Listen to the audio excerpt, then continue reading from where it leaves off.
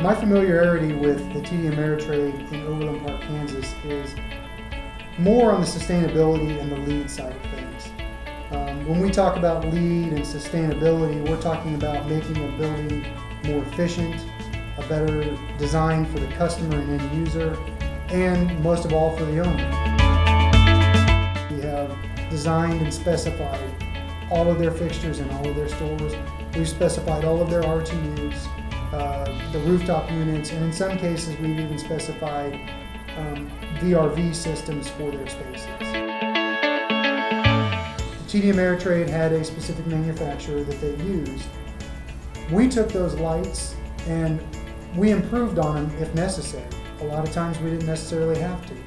But TD Ameritrades meet at least 35 to 40% better than code requirements, which means you're probably 1,500 to 2,000 watts better than what you actually have to be in a space. When you walk into that space, you're going to experience an inviting atmosphere where it's warm during the winter times and it's cool during the summer times. It's going to be just right for you.